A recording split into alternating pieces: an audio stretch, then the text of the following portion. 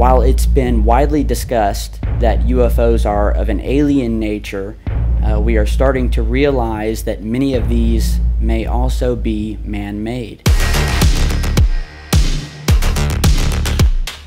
The stuff I was working on wasn't classified. The programs that were monitoring were.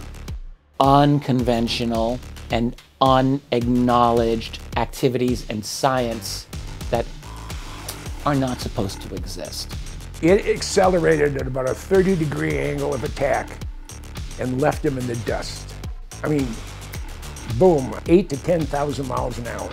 They looked like butterflies that were on fire. Well, when I played the footage back, there was a TR3B sitting there cloaked above that ship the entire time. Why is it that if these are solid triangular craft, are we able to sometimes see stars through them?